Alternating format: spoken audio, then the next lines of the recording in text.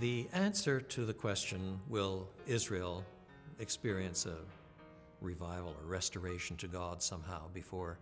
Christ returns, really turns on one's exegesis primarily of Romans chapter 11, verses 25 to 27. And most people in the Reformed tradition say that all Israel being saved refers to all believers, that Israel is being used typologically. But after all, in Romans 2, the apostle insists that the real circumcision is circumcision of the heart, and who is a real Jew, but it's the one who really does know God, rather than the person who happens to have Abraham's genes. And so if you follow that track all the way through to Romans 11, you might well come out with the conclusion that Romans 11 does not encourage you to think that that there is some great movement of the people of God historically, covenantally, the Jews,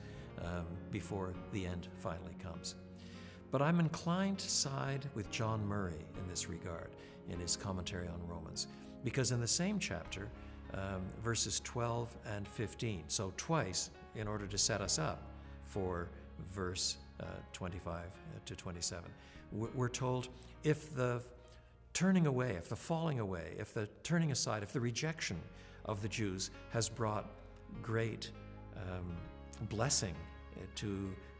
Gentiles, the gospel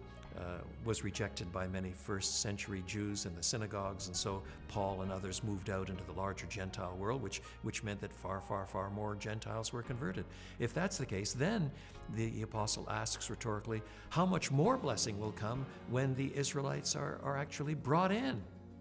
And so it sounds as if there's a kind of pendulum swing one way or the other. And I think it's very difficult to take Israel in that context to refer to all the people of God in some sort of typological sense, because there is a contrast between Gentiles and Israel. So within that framework, chapter 11, verses 25 to 27, all Israel will be saved, looks like some kind of large swing toward the end that precipitates a time of great blessing and outreach, not only amongst Israel,